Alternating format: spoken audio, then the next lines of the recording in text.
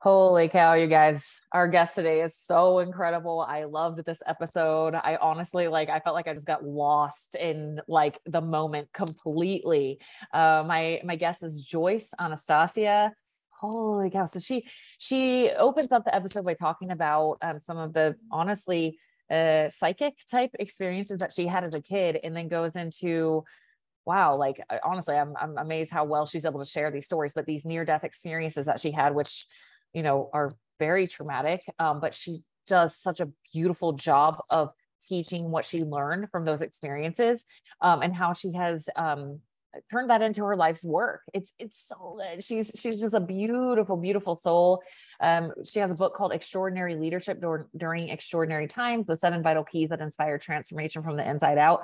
And she freaking gets it. She has a company called Lead by Wisdom, where she helps entrepreneurs and conscious leaders identify their greatest visions, insights, and divine gifts, and to learn the most effective tools to navigate their challenges and leverage their most significant heart-based manifestations. She puts it. So she's all about, let's not just only make mental decisions. Let's include our heart and our soul in these decisions. She is awesome. Awesome. Awesome. Just, I couldn't love her more. So I know you guys are in for a treat. Get ready. Sit back. Here is Joyce Anastasia. Before we get in the show, I wanted to make sure that you guys knew about 2 awesome things that I have going on right now in my company. The first is my next hire retreat, which is going to be in Maui, Hawaii. This is May 10th through 14th. Please check it out at taragarrison.com/retreat, and it will redirect you to that page.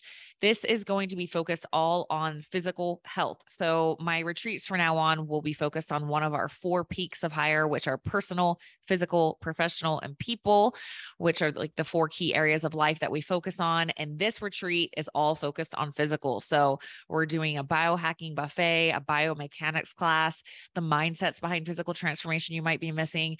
We're also doing health the way I feel like it should be done. And that is having fun, playing outside, hanging out with cool people. We're going to be surfing, spending some time at the beach, hula dancing, so many amazing things. So if you want to check that out, again, it's taragarrison.com/retreats.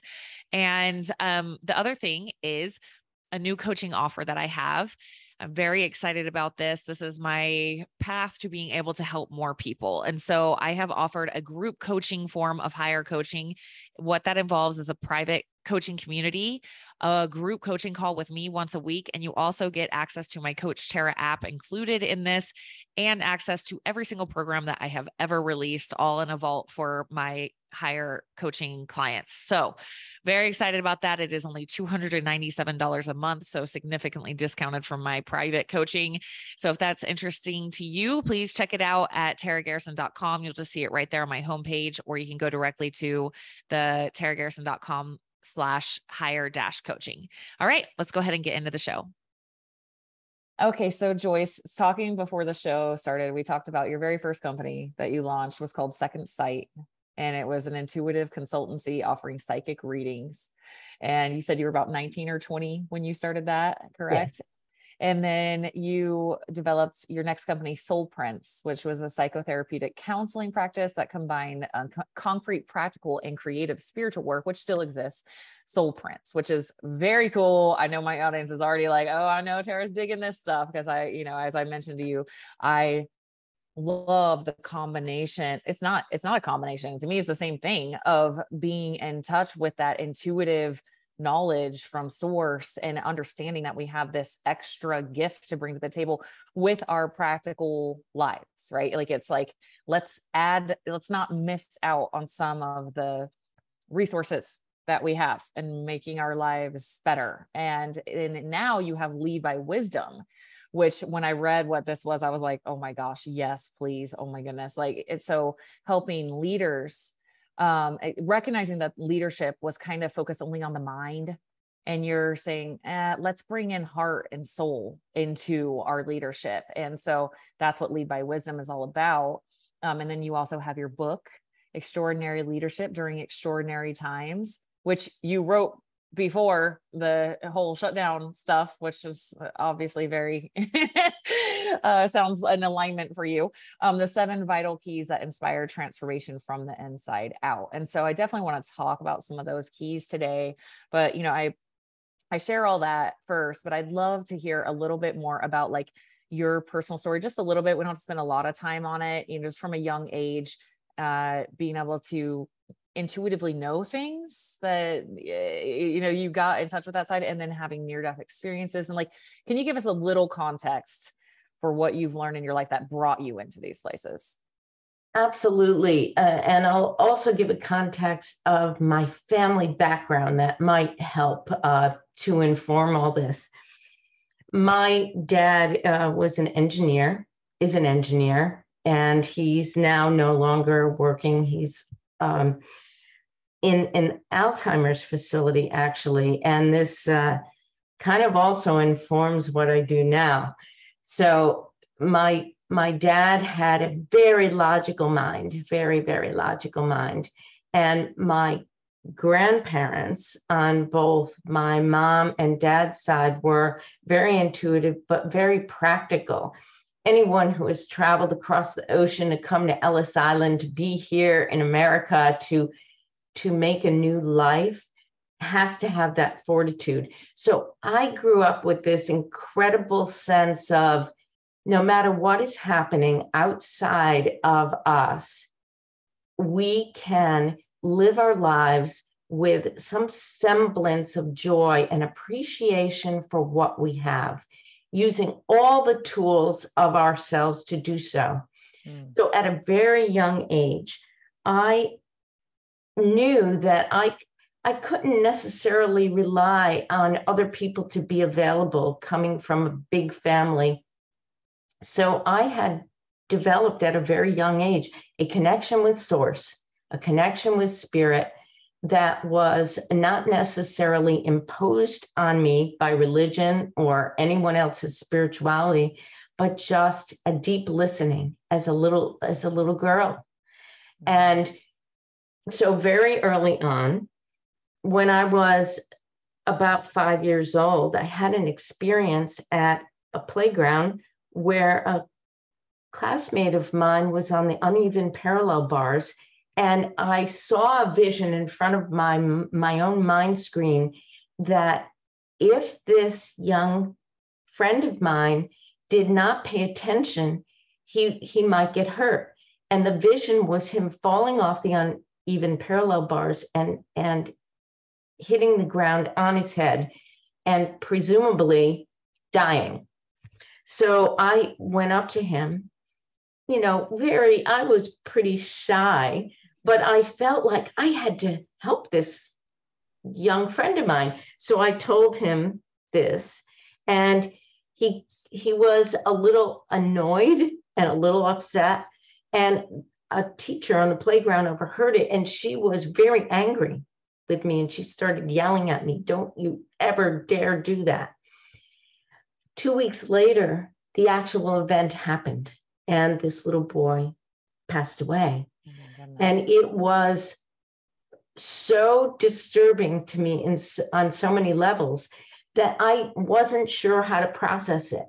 On top of being yelled at by the outdoor teacher, she did not want me to come near to help. And of course, it's a huge emergency, the emergency people coming, and my classmate is dead. At the same time, this teacher was telling me, stay away. And in fact, telling other kids that it might have been caused by me, which, as a 5-year-old, how do you process that? So traumatic it's so confusing on so many levels. Very confusing. Yes. However, even with all of that, because I had this internal communication, excuse me, I had this internal communication with source, from whence we came. I was assured and comforted by, I would say, it felt like angelic beings hugging me, my grandparents coming in and hugging me and saying it's okay, and that it will be okay. And so instead of tamping it down, I didn't shut it down. Awesome. And continued to use it, as traumatic as that was. Wow. Beautiful. I definitely, I mean, depending on how long someone has known me or partaken in my things, you know, it might have picked up bits and pieces, but I've had so many experiences in which I feel that like angelic support, like we're with you, we're with you every second. We're always here, always here. Don't worry, you know. And and just random times of feeling it like that. So I know what you're talking about, and it's I think when you have that kind of spiritual connection to something that you can't see, but you know, like you just know, there's a sense of confidence that you carry in the world of not really caring so much about like the teacher, the outdoor teacher, like I'm using her figuratively in the world, like people, it's like, it kind of doesn't hold a lot of weight because you know the strength of the, I guess, information that you're receiving, and you can just tell there's a different frequency to it, you know. And so as you went on, and I know, you know, I don't want to spend a ton of time because I really want to get into how you're helping leaders like to bring their soul and their heart into their decision making, but you know, you had near-death experiences, which to me, wow, that's there was some, I don't watch a lot of, you know, stuff. I don't watch a lot of, I hate TV and movies. Actually, it's very, very rare, but for some reason I saw a near-death experience show on Netflix, and I just watched the first episode. And for me, I was like, you know, I use plant medicines personally as a way to tap in deeper to source. And I was like, these are plant medicine experiences, like they very similar, you know. And so can you share just a little bit on that, and how, I guess, what you've learned, what the nuggets that you've taken with you that are now helping you propel the work that you're doing out in the world? Absolutely. Tara, you know, you've said on a number of your podcasts how each of us go through our own dark nights of the soul, let me just put it that way, and challenges in our life. And I've had many difficult times in my life. But I have always learned that we have the strength from within to move forward. If we get off track, we'll be guided in another direction. Mm-hmm. So I was in a place in a couple of my near-death experiences, and I'm just going to share the last one. So the first two were when I was young, and it was much more of a support to help me understand that what I was experiencing was not a punishment to me, but that I came into it so I could learn other ways to tap into the gifts as human beings that we have. Wow. So after the my 7 to 8-year-old experience where I was flipped up in a riptide and knocked unconscious and left my body, the follow-up to that, after a beautiful experience, and I was told I had to come back, it was, you know, I couldn't stay there, was that my dyslexia that was making it really challenging for me to learn at school reversed itself. I was able to read. I was also in the first book that I read fully after that, after, you know, 3-inch letters that I had to have in order to read properly. I was in 3rd grade reading 1st grade readers. I was introduced to an Edgar Cayce book. And here I was kind of sneaking it off into my bedroom when I could barely read weeks before, reading the whole thing in 3 nights. Awesome. And there were 2 gifts from that. One was that, wow, whatever I experienced from that 2x4 across the head, like, pay attention to what is in front of you in your physical realm. Like, it's really easy for us to get in an accident and die in this life. So it's a privilege to be alive. It's a privilege to have a sacred body in which to have our souls express itself, right? So the second thing from that near-death experience with the Edgar Cayce reading afterward was I recognized that here is someone who lived a life like I was living, and I was being criticized for these intuitive gifts as fantasy versus as what I was being shown from the unseen realms. And it allowed me to take it in even more and say, I'm going to embrace this, and I'm going to find ways in this physical life as to how to develop them and help others to do so too. So that was that. And then the third near-death experience was very traumatic. I had been through a divorce. My dad was diagnosed with cancer. I lost my position because they lost their funding. I moved from Florida to New York to help my dad and mom with him through his cancer. And I took a job that I probably shouldn't because it paid half of what was really sustainable. Teaching. I went there.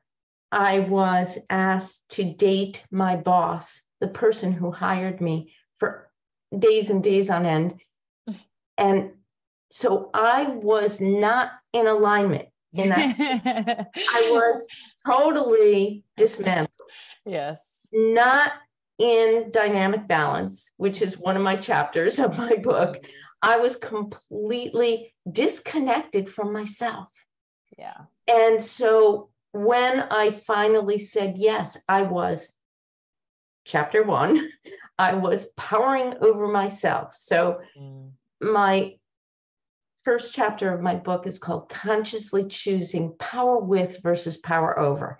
And I mean that not only on an individual basis, but on a global basis. Like, are we going to continue to have these warring events where does it get us? It gets us death, suffering, pain, sorrow. Right? How does that help our world? Please tell me. It really doesn't. Just like with ourselves. So here I was powering over myself, making a choice to date a man I didn't want to date. And moving beyond that to the near-death experience, my third one was he started strangling me because I didn't want to date him anymore, essentially. There were a lot more details, but that's the essential rationale. And I went into the deepest of my near-death experiences. And as you say, plant medicine often evokes those kind of death and rebirth energetics. But this was real, really being almost killed. Yes. And immediately when I left my body, I was comforted again. This whole comforting experience of angels coming, ancestors coming, master teachers appearing, and giving me lessons of,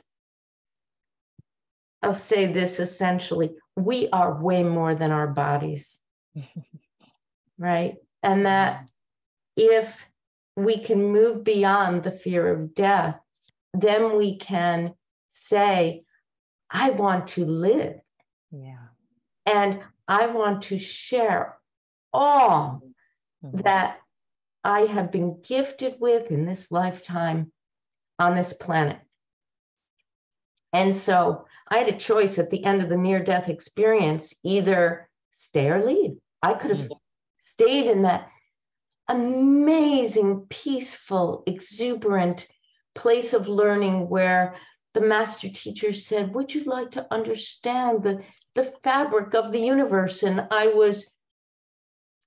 and of course, Tara, in near-death experiences, it's literally seconds of time. This man is still strangling me, but it feels like 20 years. Wow. of learning and experiencing and being gifted with wisdom and support Wow. and compassion, right? The other learning from that near-death experience that is absolutely stimulated the writing of my book was this notion of looking back on my life in the near-death experience, shown a blank book going backward in time. They wanted me to see all the ways in which I had helped people and been compassionate with people and contributed in the ways that I had hoped to, in service to humanity and the world, right? So I'm in tears looking at this, going, thank you for showing me that I did do these beautiful things that I wish to do on this planet. Those that were conscious, and things that I said and did that I was totally unconscious of, that made a difference for people in their lives, right? Beautiful. And then being asked, okay, now we want you to go back and see ways that you might have harmed people. Wow.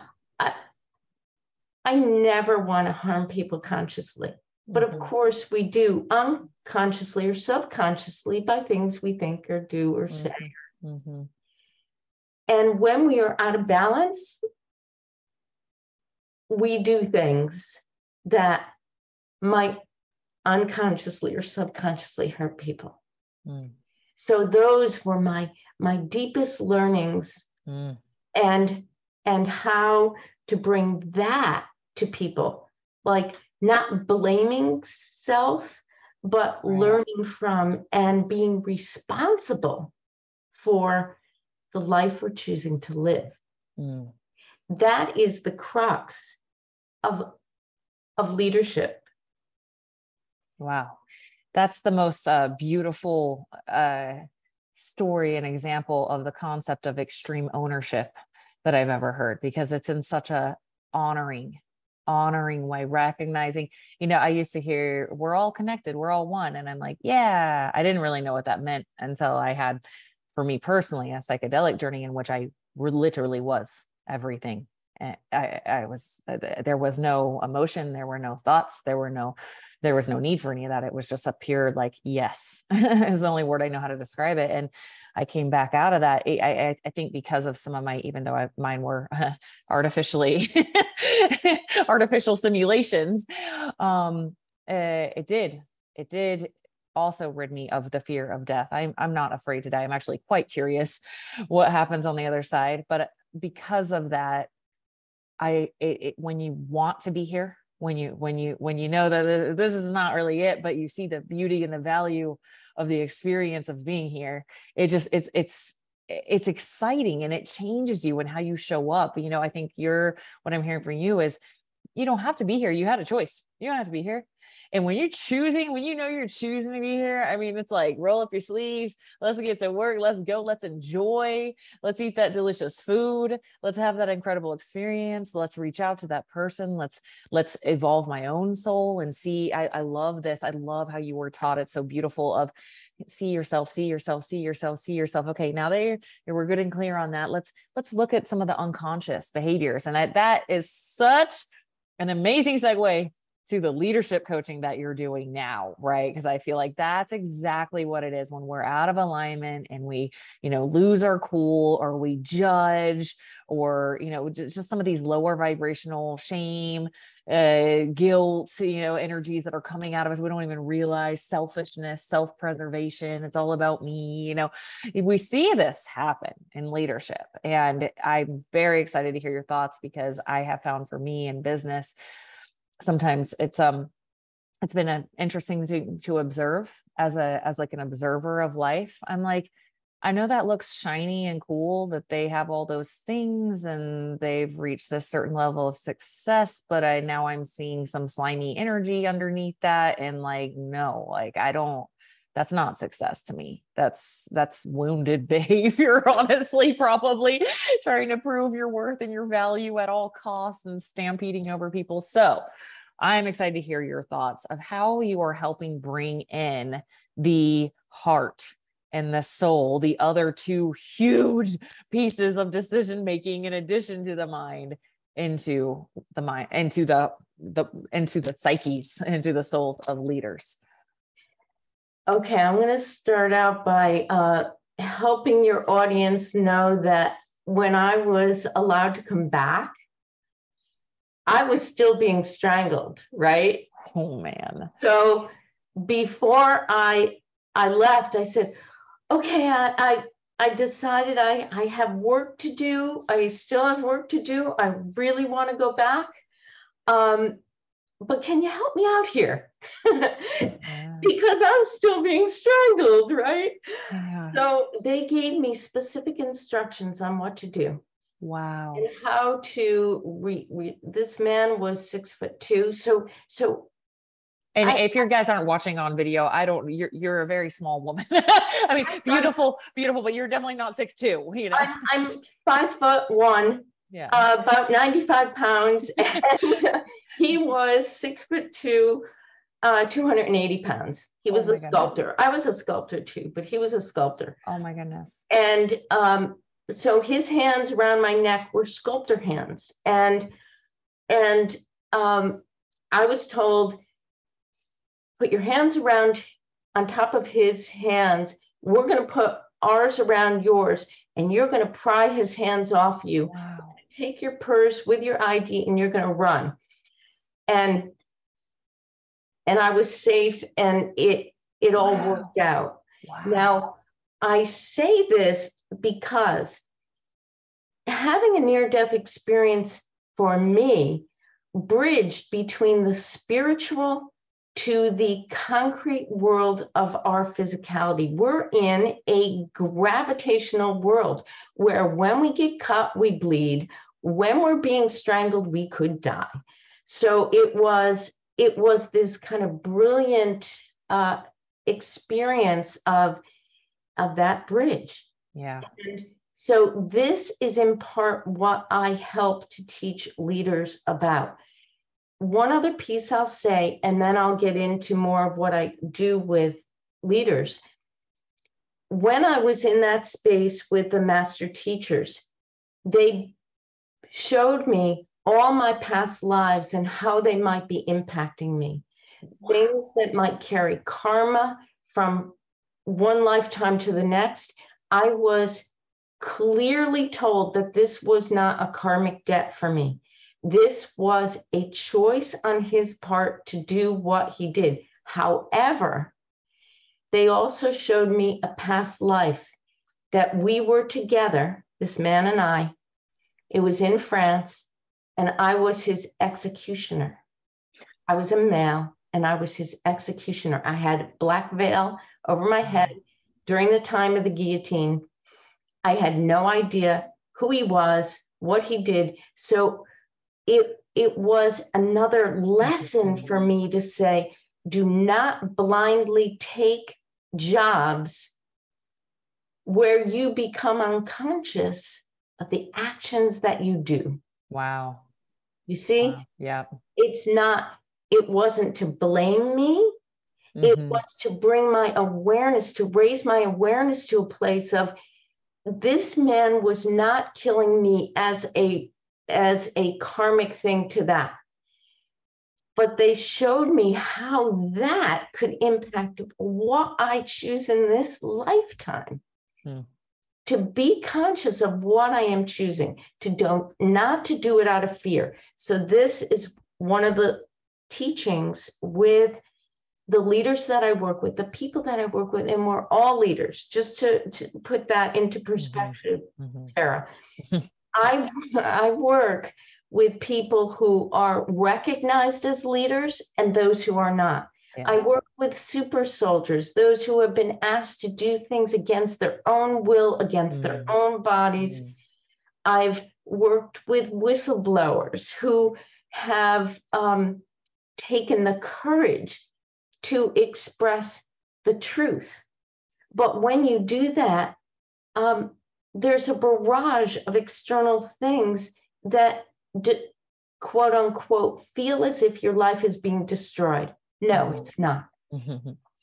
What the illusion of was a life that you thought was successful to a life where you bring, this incredibly powerful impact in the world when you could be in alignment with your own truth. It's the hardest thing to do. So when I work with leaders who, well, first I'll just say this. When people come to me, it's almost always word of mouth. I don't do a lot of advertising because my work is so confidential. Like, people who come to me don't want it to be splashed out in the world. Yes. However, there are some who do, and that's fine, and it's with permission if they want to, and I'm open to that too. But this word of mouth, people who refer people to me know that I'm very unique in how I work with people. It's very customized to where a person is at. I insist, and I'll joke about this. I'll say to people, if you lie to me, I will know it. And you're welcome to, but I'm going to see through it. Eventually, I'm going to get to saying to you, okay, now tell me the real story. And it's not that, it's not an ego thing. Like, I'm not saying that like I'm to your body or your soul, but with permission from your soul only. The people I work with, I wouldn't be able to see it if their soul didn't want me to see it. Their soul wants me to see it because they've been lying to themselves. Just like I was when I started dating this man. Like, do I really want to date? No, I really don't want to date this man. Why am I powering over myself to date this man? Because I was afraid of losing my job. Right? Fear. Fear. So helping people to build up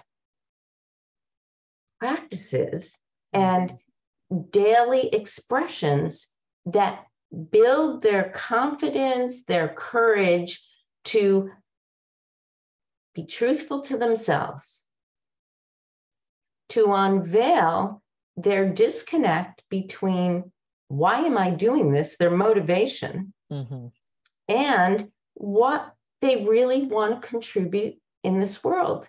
And it's usually a gigantic disconnect. If they're in a job they hate, they could be a CEO of a major company that gets accolades every single week. They hate their job. Like, that's not healthy. What would you say, if somebody's listening to this right now and they know they're out of alignment somewhere. They know maybe it's a relationship, maybe it's in regards to like an addiction that they're hiding and shameful about, or, they hate their job, like you just said, or they just know there's something. It's like, yep. What would you tell them to encourage them to take a look at in order to like really start to address it? And then, pause. I know it's general, but do you have some principles of common things that you see that cause people to stay in these places of misalignment with themselves? And how do you start to maneuver them back into their alignment with their higher self? So I'll just give you a extreme example. Let's talk about people who get into mafias. Okay. They may, let's say they're trying to help their parents and they don't have the money, and their parents need the money in order to survive. And so somebody finds out, oh, maybe he or she is willing to do anything to bring money into the family. And so they do a little lie, they do a little thing out of alignment. And then it grows and grows and grows. And then 10 years later, they can't believe what they're doing. in their lives as actions. Well, let's take that on a small level. Let's take a boyfriend, girlfriend, someone you find yourself in a relationship that you know is unhealthy, and it's really hard to break away. Well, I ask people to really reflect on, if you were to speak to a child who is being abused, what would you do for them or tell them? What would you encourage them to experience? And it might be anything from gentle care, gentle caresses, to having an adult remove them from a situation. They too, the person who has experienced this, might need support. So reach out for support to remove oneself from an abusive relationship or an abusive situation, until there is a chance to process through, why is this happening and why did I choose this? Why am I choosing to stay in this relationship? And I find it's very commonly extremely consistent pattern with childhood experiences. And I love that example of asking for help. Like, you wouldn't expect a kid to get themselves out of that situation. And when you're operating from the wounded inner child, you really are just a kid that needs help. And I was in a very unhealthy relationship after my divorce, and I didn't have anybody. I was like completely socially isolated. Right. And that kept me in there so much longer, because you start to question yourself. Right. And of course, as I went through a big healing journey, I found, how did you feel as a kid when you were being abused? Alone, all by myself. There's no one here to help me. Right. So that wounded inner child was just repeating those same beliefs, and now I don't play that game anymore. As soon as something feels weird in one of my dating relationships, I talk to my friends and I'm like, is this weird? They're like, yep, that's weird. I'm like, okay, cool. So I love that advice. That's fantastic. And then on another end of the spectrum, if people have been bullied, and this has happened more with men than women, but it happens with both and all people, that people get bullied when they're young. And it sets up a dynamic around power that is really uncomfortable and unnatural. So I invite people to sit with, what does power mean to you? It's not inherently bad or good. It's what you do with it. We are inherently born with the capacity to express power. It's part of being alive, right? So what are we going to do with our power? As a kid, when I would witness my dad, who grew up in a horribly abusive scenario from his father, he carried on some of those abusive tendencies. I was very fortunate that it wasn't excessive, but it was enough where when he was trying to discipline my brothers as a little girl, I felt like, oh my goodness, I can't even, if I try to intervene, my dad is going to kill me. Or if I don't, my dad is going to kill my brothers. This is the way children process things, right? Even though it wasn't that extreme, but I'm sharing that as that's what was going on in my little head. And so my relationship to power became, I was afraid of my power. Right. Because at that very young age, I think I was around 4 years old, when I couldn't stop my dad from hitting my brothers and afraid they were going to get hurt really badly, I felt helpless. Totally. I felt like, oh my goodness. So And then my mind went to, I need to do something. Right. And then when I thought about it a little bit, I thought I could actually kill my father if I am going to protect my brothers. This is at 4 years old. Right. Right. The little tiny girl that I was, right? Right. Right. So I, in that moment in time, at 4 or 5 years old, said, I have to be really careful not to take on too much power, because if I do, I could hurt someone. Right. Do you Right. see how that? Totally. And so then just think about this years later, when I was in that position where I was vulnerable, out of balance, and I felt like I needed not to use my power to say no to Right. dating that man. Right. You see, I Yes. powered over myself. Crazy. Wow. Now, young boys and men do that too. And how it shows up sometime is this extreme of, I'm better than you. So in a work environment, rather than it being a powering with, it becomes a powering over, even at an unconscious level. So the word competitive, which has been distorted to mean, I'm better than you, I need to be the top of the hill. Actually, the core original word of compete means to strive together for. Really? Yes. Wow. How distorted did we bring that beautiful word from its origins? And it actually relates. I think of you as the athletic person that you are.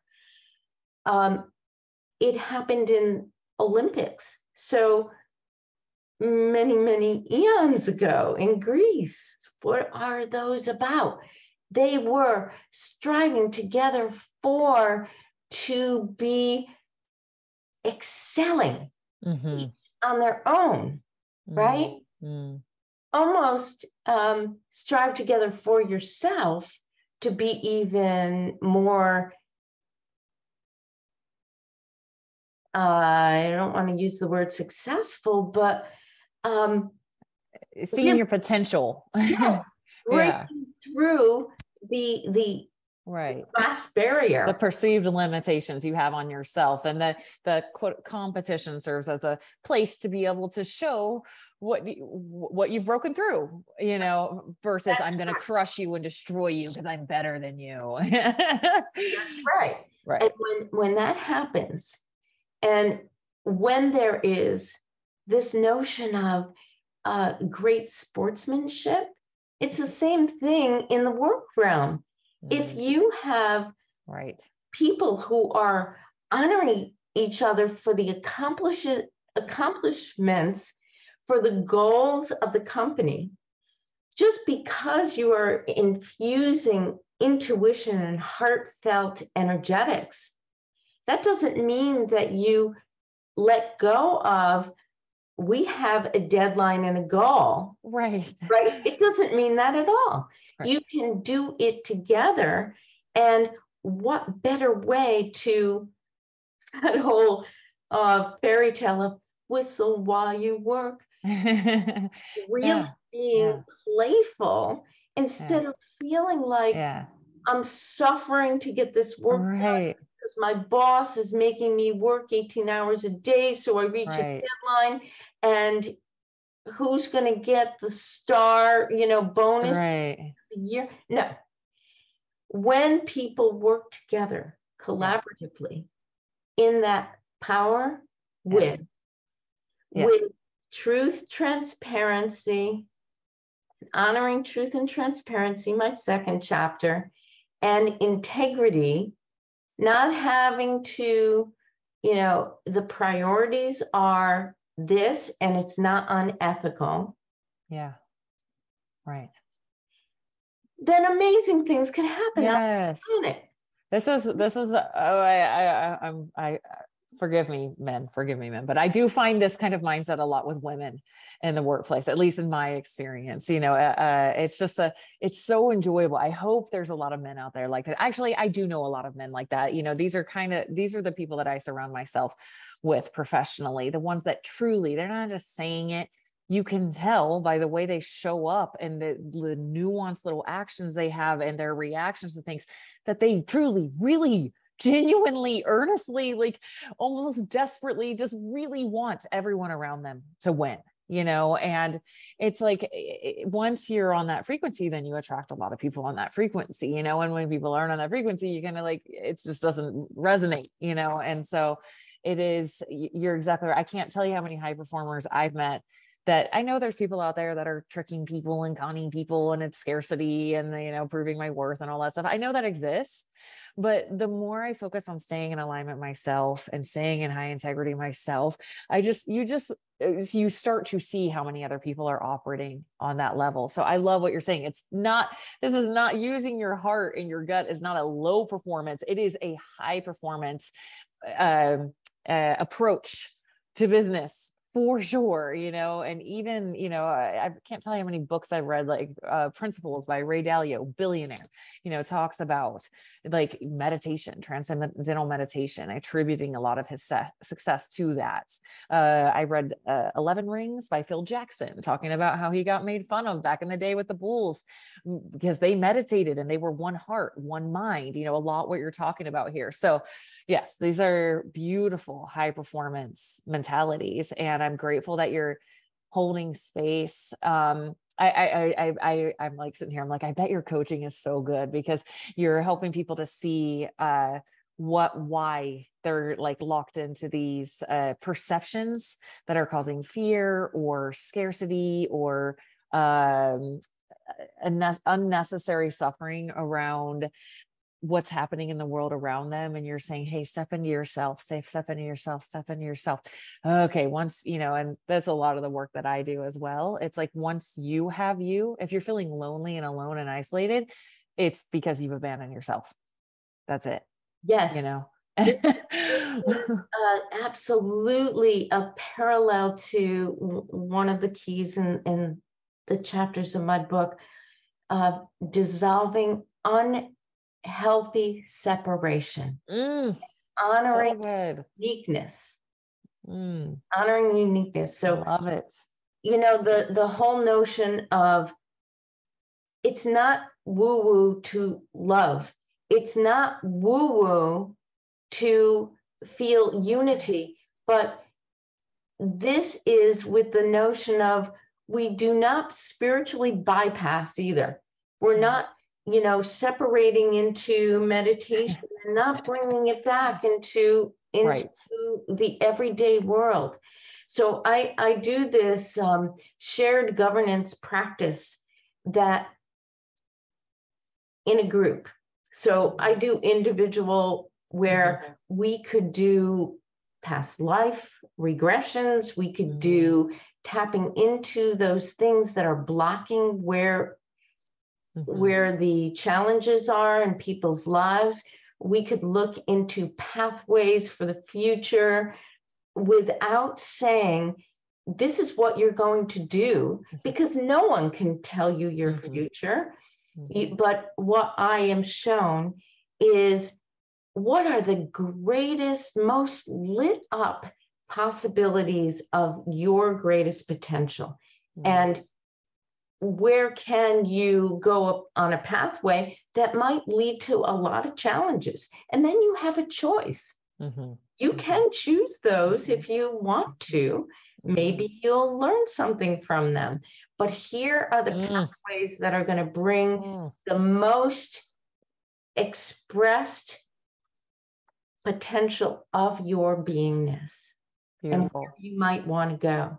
Wow. What a beautiful gift. I just have to say, that's definitely, I did grow up in a religious environment. So everything was black and white and right or wrong. And it was very paralyzing for me a lot in my life on decision-making, because it was, is this the right or the wrong decision? Is this the right path for my life or the wrong path for my life? Right. So that's very paralyzing if every decision is right or wrong. It's like, oh my gosh, it's a 50-50 gamble here, you know? And so for me, one of the things that I've just learned over and over, and I really, truly, I've had, like, my guides have had to like intervene, and it's like, hey, it's just up to you, baby. You can choose whatever you choose, you know, but pay attention to how you're feeling.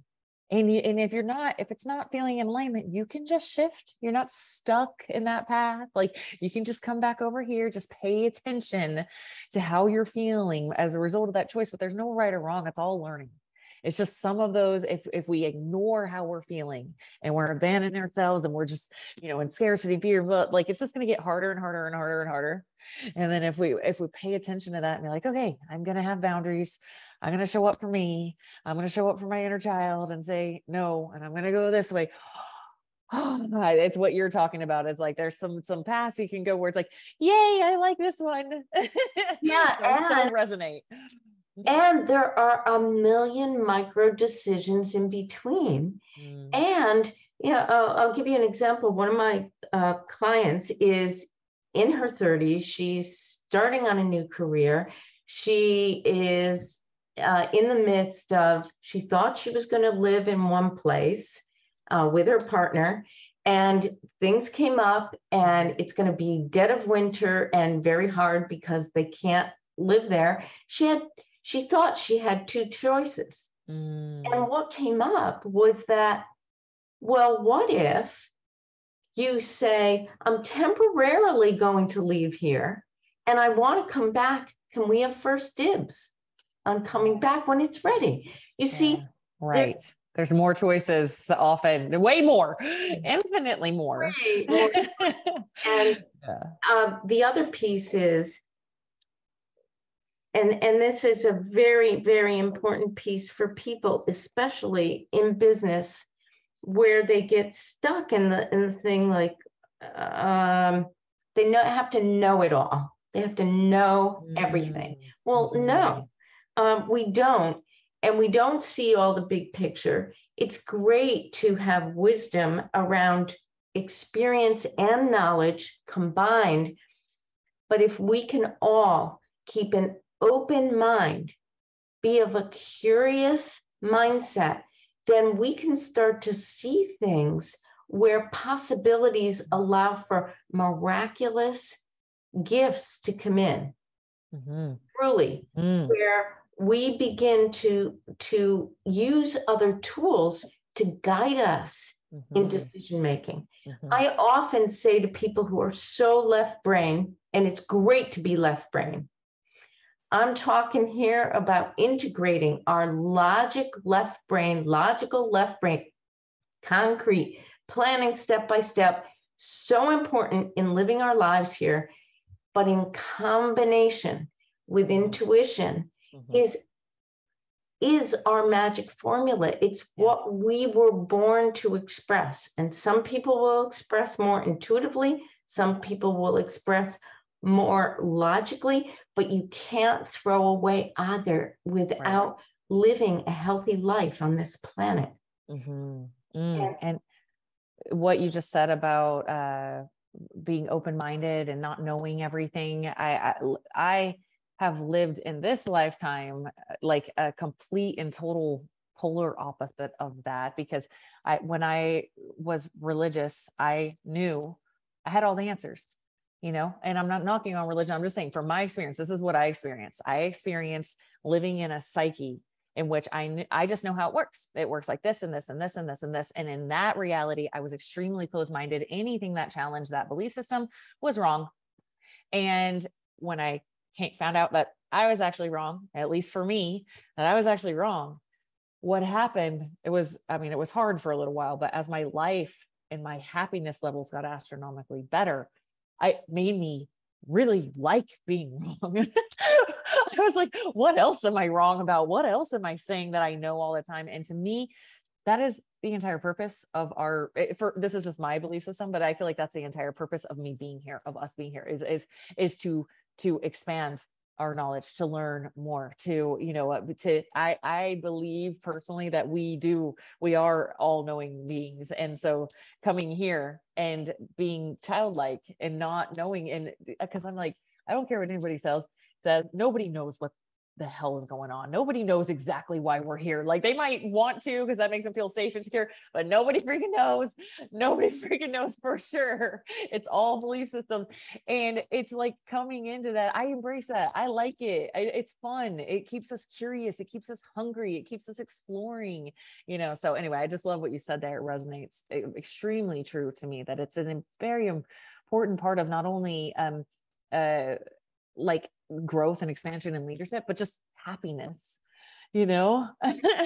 And that was another thing I was going to say, there's always going to be problems in the world, and we will always be surprised by challenges in our life. And, sometimes they come in threes, you hear that.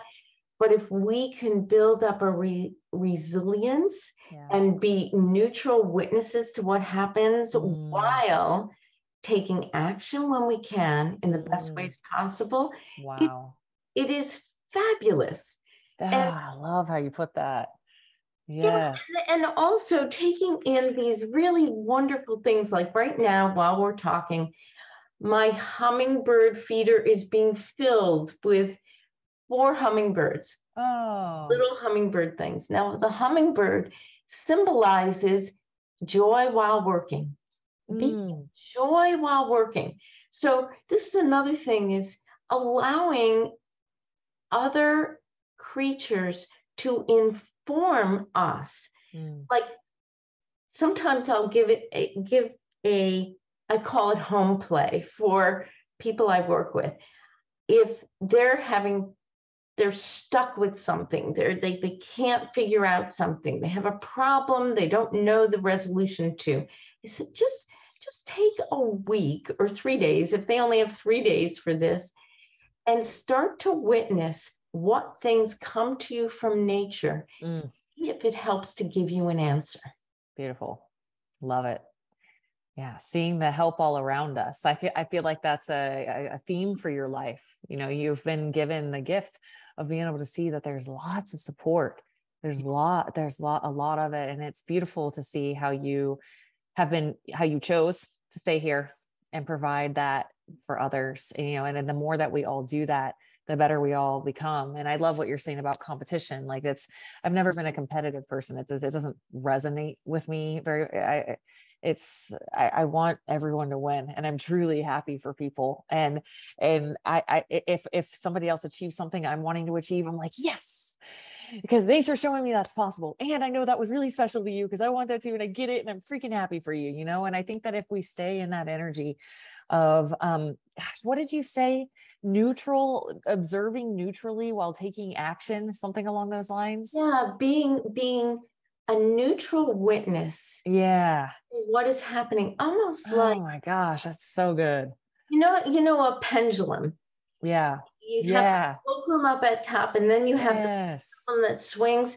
It's like climbing up the pendulum to the fulcrum, so the swings are not so great. So it's not like, all is great and exciting and all is depressing, it becomes a chance for you to quietly take in, wow, I could be peaceful even when there are storms around me. Wow, Joyce, thank you so much. I'm like, I've got to introduce you to Catherine Dixon. I wonder if any of my friends who are listening are thinking that. I'll talk to you offline. She's a wonderful coach. My friends call her the Oracle. She's wonderful. You guys would totally get along. She's changed my life. But yeah, I just appreciate the wisdom behind all the words that you're saying. It's definitely obvious to me that there's a wealth that we got a sprinkle of an ocean of wisdom that's underneath there. So thank you so much. And guys, please check out her book, Extraordinary Leadership During Extraordinary Times, the 7 Vital Keys That Inspire Transformation from the Inside Out. And also Led by Wisdom. How do they access Led by Wisdom, your coaching? They could actually go right on the site and write to me at joyceanastasia.com. Okay. And then anywhere else you would like people to find you or participate in anything you have? LinkedIn is a good place to find me. It shows some of the things I've done with Indigenous tribes, and Whoa. yeah, so Cool. Okay. I'll find you on there it'll and be I'll be in touch. Sorry guys. I got the inside loop. Just kidding. All right. Thank you so much, Joyce. What a wonderful conversation. I really appreciate it. Tara, you're doing beautiful things in the world, and I so appreciate you. I honor you for what you're bringing in, and you have such an incredible energy. Thank you. Thank Thank you. you. Likewise. Courage to bring your gifts forward for Thank everyone you. to witness. Thank you. Likewise. Bye-bye.